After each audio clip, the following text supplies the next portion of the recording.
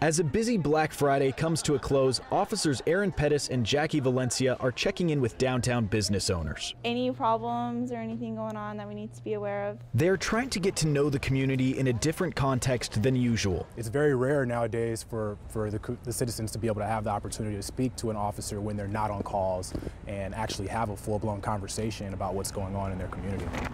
Both volunteered to be part of the new Foot Patrols. They say it's about building trust between police and the people they protect. We have so much support in our community, and we just need them to hold on tight to that. They hop from business to business and talk to people about their concerns and what they want to see change. There's always going to be a foot patrol, 2 people coming out every shift. The owner of Cabin Fever, Jana Hayenga, is happy to see them. It makes a huge difference in how we can operate businesses down here. She says her store has been hit by thieves, but is now hopeful it won't happen again. They dash in, they grab something, they dash out.